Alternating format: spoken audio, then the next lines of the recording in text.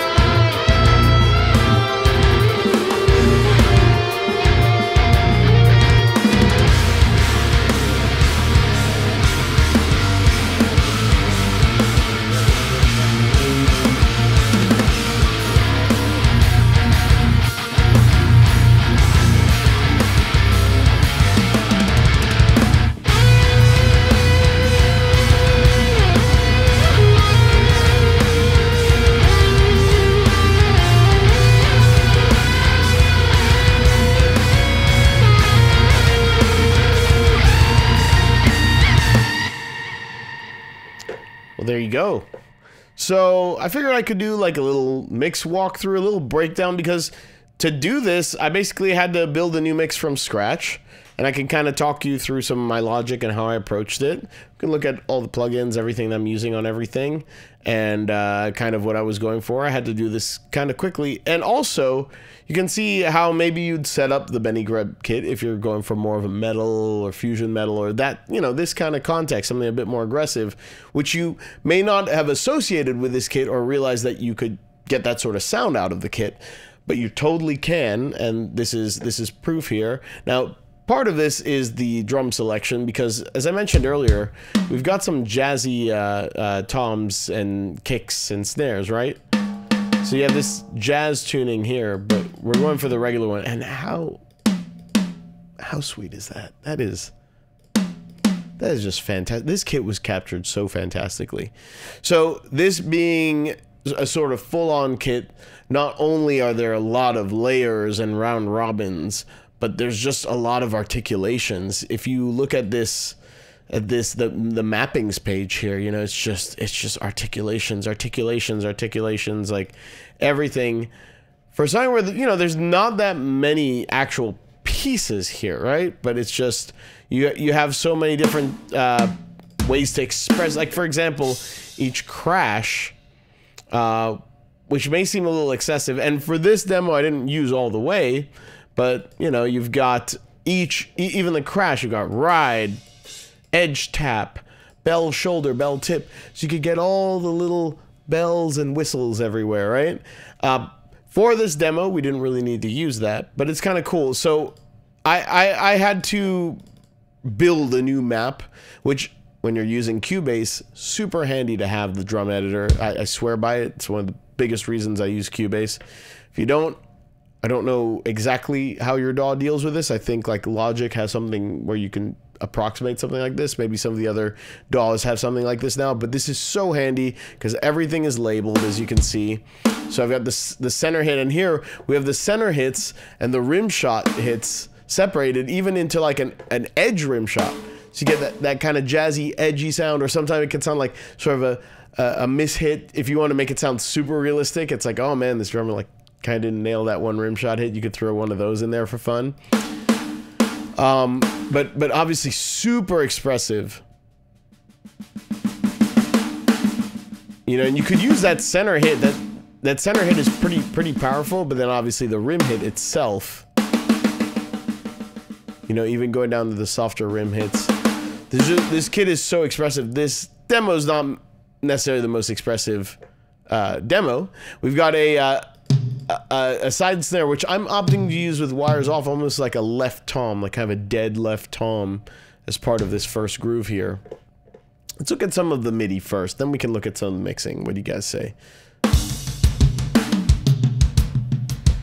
So to me, like, you know, Special Defects always had that, what would you call it, 6/8? 1 2 3 1 2 3 1 da da da da da da da da, right? It's not all that, but I don't know. I just started there. I ended up with this thing that kind of sounds like the Exquisite Machinery of Torture, if you know that, off of Chaosphere, one of my favorite albums, favorite tracks. Anyways, it's that kind of vibe, right? 1 2 3 1 2 3 1 2 3 1 2 3. And we have the tom sort of filling in the gaps. We're using the dynamics to our advantage here, right? And we've got this seemingly simple but kind of off-kilter guitar here, which I actually didn't DI these. I think this is just... This is... What is this? Oh yeah, I did something clever. I haven't thought of doing this. It's actually kind of a cool trick. So if I know we're talking about Benny Greb, but if you're, I should have been doing this way longer.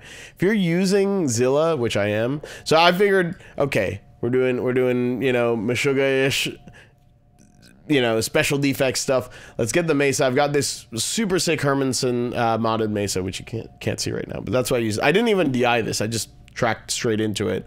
And then for the cabs, I'm actually running both cabs into a group here, right? So this is the group. And then I'm just running the cab there because it's a stereo cab sim.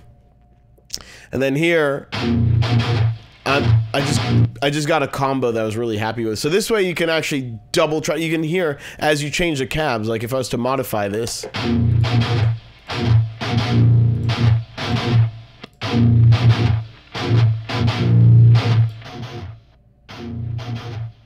Man, that sounds good right there.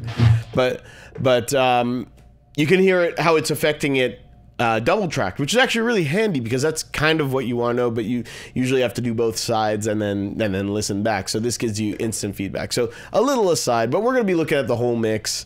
This is going to be a long video, isn't it? I'm sorry. But that's what's going on the guitars there. And for the bass, I'm using good buddy Ermin's Submission Audio Jin bass. I'm using a combination here. Jin bass and is it Umansky? A little bit of that. So you can get that kind of grit out of that there. And those are binding kind of nicely. That Hermanson is kind of unreal. So like this and that.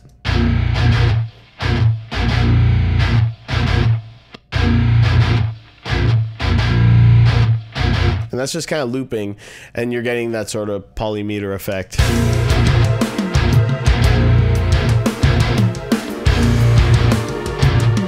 Anyways, I don't need to show you guys how to write music, do I?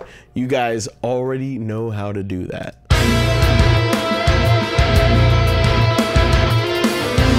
So this part's kind of fun here because I was going for that kind of like Toto shuffle, like the Rosanna shuffle with this, like, you know, the you know, way slower, but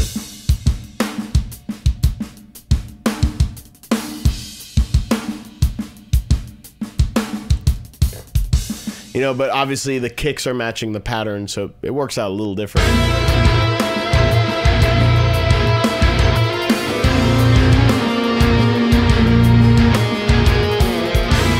And again, we have all these hi-hat articulations. I actually haven't even gone through all of them. Like, this is just sort of what I needed to work with, because A, I don't actually need to put what you're going to use in there. You're going to make your life more difficult. If you want the kitchen sink, you can have it in there, but I barely even used everything that was here. I just wanted to have it available for when I was writing. So you have this tight tip, tight edge, and then the bell shoulder, all that kind of stuff, closed tip edge. So you could get so much articulation, and that's where you could get these little flourishes that actually sound very realistic in my opinion. For me, like, hi-hats have always been one of those things that's like kind of a dead giveaway for like programmed drums, or like drums that aren't programmed that well, or maybe sample libraries that can't keep up with it. The hi-hat in this is so good. If I do a Franken kit, I'll probably use this hi-hat because I think it's such a good hat. It's so well captured and it's so versatile, right? And we should actually go over the kit pieces. I know I'm jumping all over the place, but I'm kind of excited because this is a pretty cool kit. So we also have these 16-inch hats. Have a completely different sound.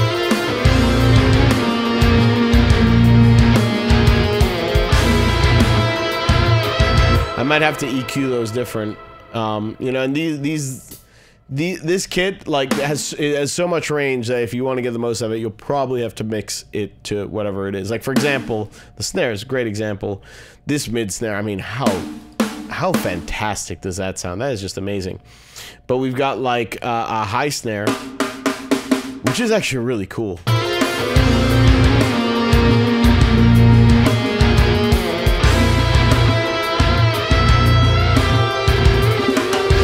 Like, I think that's such, like, especially if you're on that kind of Deftones-y, or like, I don't know, I think it's such a cool sounding snare. And we got this low snare.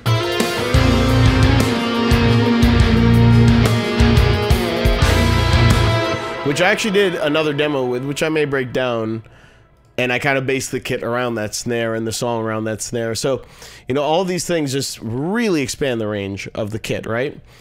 We've got this side snare here, which I wouldn't necessarily use as like a main snare, but it's really cool for accents, or you can use it like I'm using in this song as like a sort of floor tom that's to the left, right? Accent cymbals here, and we're using the regular toms, which, God, those toms just sound so good. And then the kick, we are using the kick without the towel. With the towel, it sounds a little different, you know?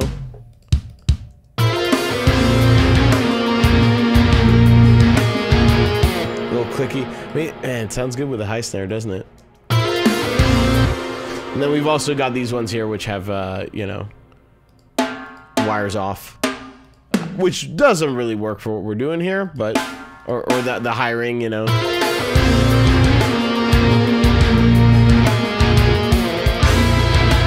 It sounds like a 311 snare or something, you know, right? When you use it in that context, it's really meant to be like sort of a jazzy thing, but hey, however you want to use it. So that's the basic setup here, right? And then this is routed out. Let's talk about some mixed stuff here, right? So if we start to look, I do what I always do, which is I'll route everything out here,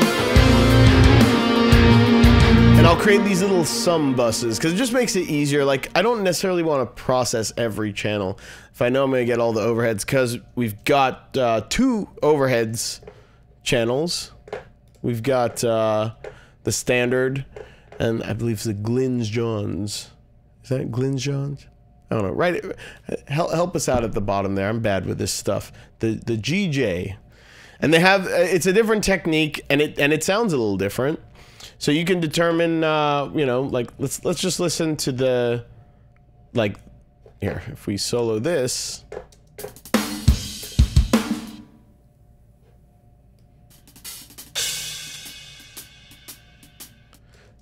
that's that versus. So it's just got a different sound. You could have a bit of both. I'm sort of using them strategically, and I'm using, I believe on this mix, I'm using the GJ setup more for the snare to accent more of the shells. Some of the hyper real stuff, you can't really do this in real life, but I'm using it strategically to have like an overhead that's more shell heavy and and because it's got a bit more mid-range to it, works out well. And then the more hi-fi traditional overheads can just focus on the cymbals, right? So that's sort of how that's routed out there. And then I'm going to these some buses here, which is where all the processing is actually happening. Then we've got, you know, parallel compression, a little decap bus, so like a little saturation bus, which I like to do, and a little reverb bus, which mainly the snare goes for, right? So if we look at the kick, that has a whole I don't know why, but I just go nuts with the kick plugins. It's like I'm just shaping as I go, and part of it is because, you know, the kick is not a very metal sounding kick, so it needs quite a bit of processing to get there. So if we sort of look at let's actually solo it like this. So this is just the kick by itself here, right? It is going through like a drum bus here. And, you know, it's very, very mid-rangey, right? So first things first, we're going to put some smash and grab on there. Because it's one of my favorite drum compressors. It's in kick mode, very easy to use. What do we have here? Some tape machines on fatten kick mode. We've got a transient designer. We have this twin tube, which is just adding some harmonics there and some top end, right? So we're just like shaping. A lot of this stuff could be done with like sort of more traditional things. And then we're getting to EQ. You can see how drastic this is. There's just all this gunk here, which doesn't play nice with guitars and all that stuff, right? So we're going to be cutting around 200, 250, like it's a very boxy region, you know? And then we're boosting the top end. We're doing a nice high shelf there. And now this is starting to sound a bit more recognizable to like a more metal kick, more modern kick. Then here we have just this little suite of like what I would call really smooth top end processors from Slate, right? This is like a little cheat code for more low end.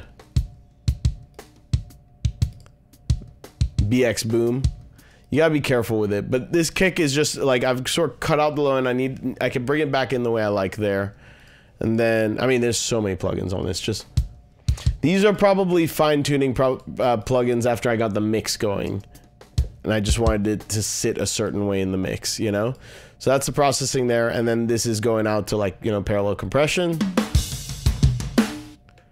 and to like you can listen here. Oh no. My solo buses are playing very weird right now, so we're gonna go through this strategically, but that's how that's going through there. We can look at how everything goes through the buses later. Snare, we really don't have very much, and you kind of don't need very much.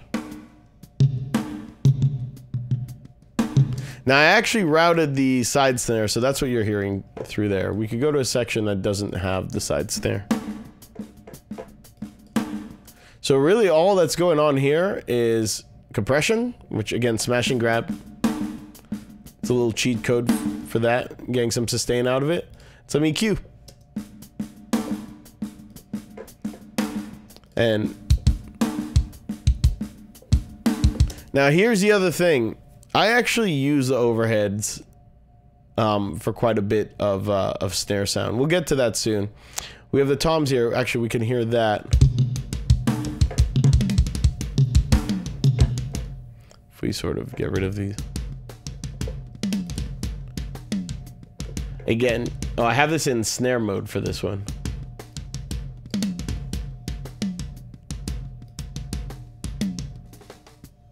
Maybe I just preferred the way it sounded. Could put it in tom mode, why not? Again, cutting a lot of the gunk out of there, just trying to get it sound a bit more hi-fi. And then we've got a transient designer. Just giving more attack and sustain there, right? And then overheads. Don't know why it's not playing nice. I think it may be a routing thing. I think I actually know why this isn't playing nice with that, but we will deal with that. I could solo around this. So you can hear how much is going through the overheads and how much we have the shells going through, right? I always like the overheads because in some ways it sounds like the most like just like a kit that's just mic'd up, you know, that's not processed, right? So nothing. It's a cool sound, right? Then we're gonna put on smash and grab in overhead mode. Is that even doing anything? It's doing a little bit. I think I was very careful with this. It's just reducing for snare. Just a bit more hi-fi, getting rid of the gunk and getting rid of all this low end that we don't need, right? Because we're gonna let the kick and snare sound channels kind of do their own thing. But when you combine those,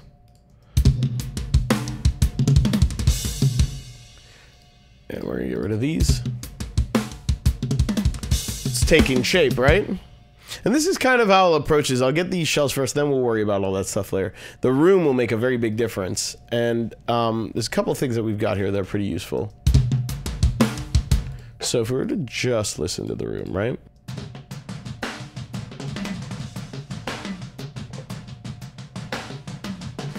So I love smashing the room channel, right? Like, just getting rid of a bit of the low end there. And then just really hitting it hard. You want, it sounds compressed, right? And you're getting all that sustain out of it, and it's quite loud. So now we're starting to get that character.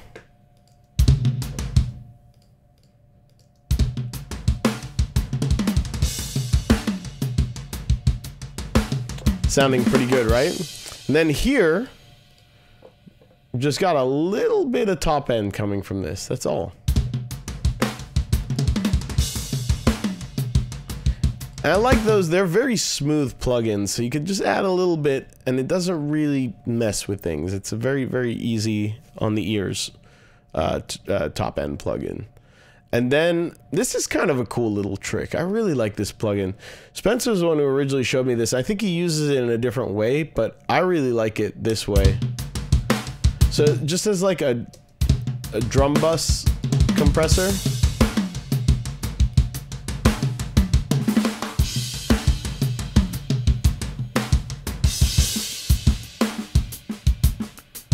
And I'm having it sort of ignore the kicks by doing this sidechain filter, really. So it's just ducking for the snare, and you see it's not ducking very much. It's kind of doing, like mirroring a little bit what the master bus is doing there, right? What that's going to do is going to get rid of a little bit of the snare drum poke, right? And then here we get to some of the fun stuff to really get this to really get this stuff to cut through in the mix. Because this in a vacuum sounds great. I think that sounds great right there, right? However, when you have guitars and all that other stuff coming through, let me try and demonstrate. Should have set this better up for muting, but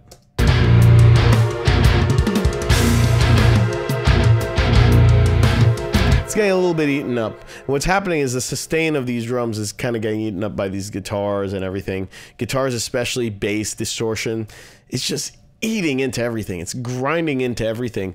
When you have very pleasant sounds, you can use so much more of the sounds. You don't need to rely on other tools. But when you're doing metal, especially when you have distortion, and a lot of distortion, you'll just see how you get a nice fat snare drum sound. All of a sudden, it just sounds paper thin in the mix. But there are easy fixes, and this is the good news. First step, parallel compression. So your snare drum's too pokey, your drums are too pokey, you want more sustain? Well, mix in the amount of sustain that you want. So we have smash and grab again. I know I have this on everything, and it may look like I'm shilling, but I'm not. It's just literally the easiest way to get what I want. This plugin, I can't live without it. I did a video way back in the day where I put it on everything, just to demonstrate it, and then that became part of my template ever since, and now I just can't reach for anything else.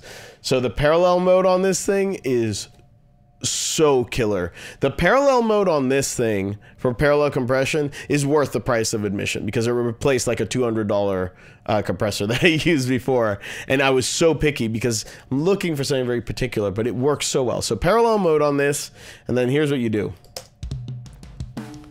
Like, absolutely smash that. I mean, we're at -10 there, right? But we're just trying to eke some sustain out of this, right? And then you mix to taste.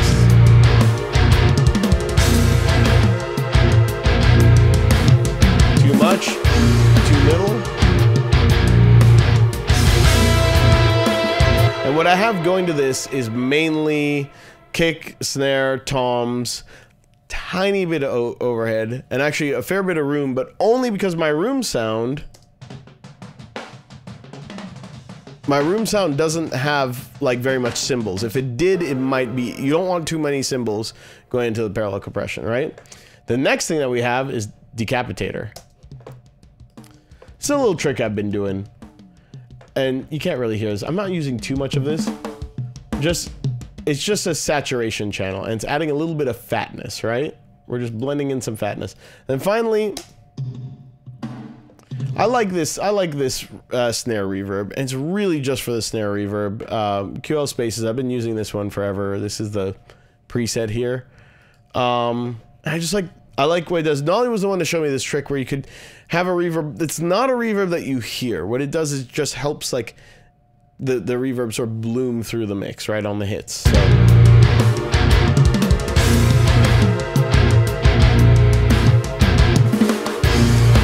You're like on those hits, like not the fills, but on the hits, the snare sort of disappears into the mix.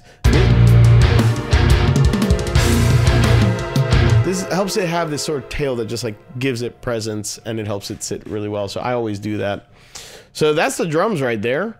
The guitars are pretty well covered. I mean, what do I have on guitar? I have an EQ. I mean, be quiet out there.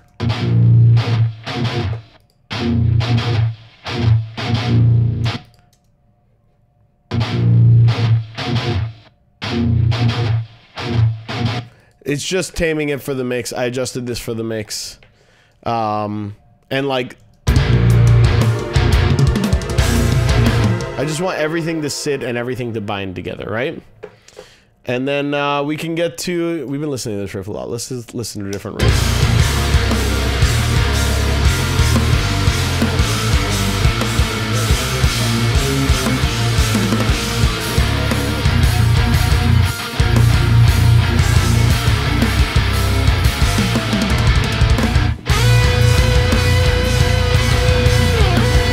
So here we've got, you know what? Let's take a look at. We've got some extra guitars here.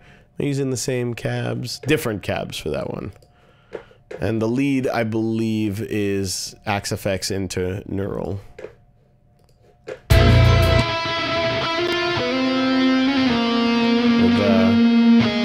good buddy Pliny. But we disable the cab, and of course we're going into Cali.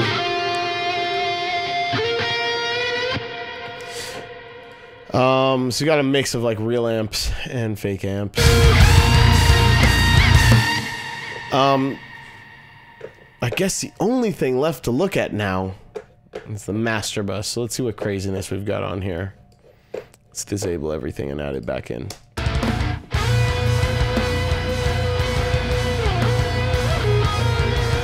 Start from here. So first things first, it's the basic EQ. This is like very basic Nolly mixing 101, you know, top-down mixing. So we're just gonna mix into basically what we're expecting every source tone to need, which is a little bit of low end, cut a little bit of mids and a little bit of top end shelf there, but no drastic moves there, right? Next, compressor I can't really seem to get away from, the VBC FG Gray from Slate, and this is because you can sidechain. It just sounds really good. It's an SSL with a sidechain.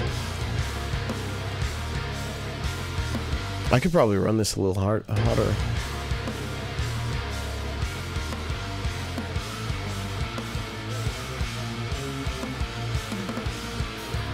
But it really just depends on what I'm aiming for. But the goal with this is to just get the snare to duck the mix. You know, it's kind of an effect. So it makes the mix pump in a way that I like. I've gone over this many times. Here I've got a mid-side thing going on, where we're basically just cutting low end from the sides. This is a handy thing with Pro Q2, FabFilter Pro Q2, Pro Q3, which is my go-to EQ. Very clinical, but very easy and clean to use EQ. I use it for most things. Anything surgical or anything nerdy like this, where, you know, I want the sides do not need low end, and what effectively happens is that this should sound a little bit wider.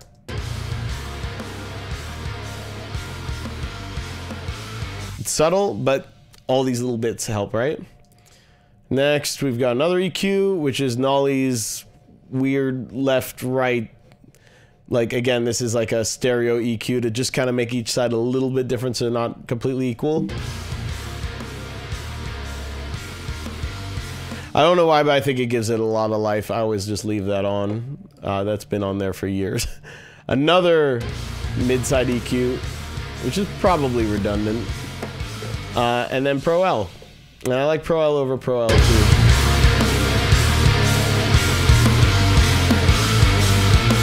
What are we? Around minus 12-ish there. Cool. And that just gives us the volume back. So that's a basic overview of how I've set up this kit, you know, and you can see.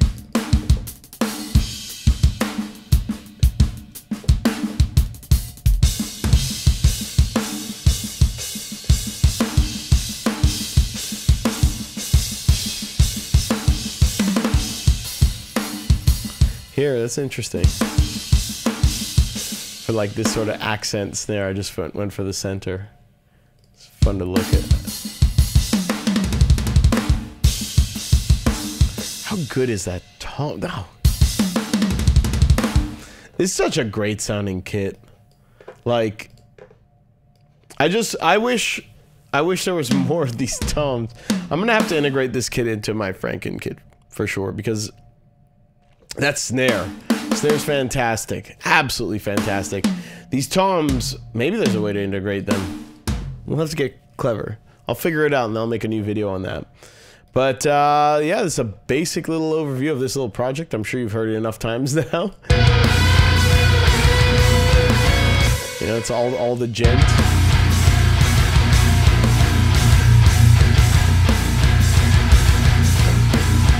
I have this part here that's deleted. We'll do a little bonus bit at the end here, because I thought it would be fun to like have this. This is the kind of stuff you can do. Okay, more on the writing side, which you guys all know how to do anyways, but more on the writing side. Take that first rhythm and just really mess with the backbeat, because we've had a backbeat the whole time. If we don't have the backbeat and we kind of just play with the accents, you can really like get dizzy with it, right? So check this out.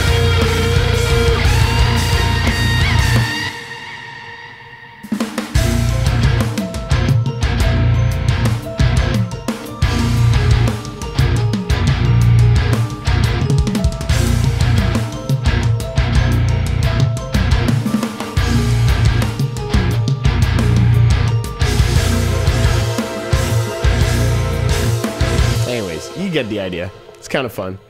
So yeah, that is this awesome new Benny Greb signature library kit in the context of something like Special Defects or Frederick Dordendahl or Misha or all my favorite things in the world. This was a lot of fun to work on for that reason.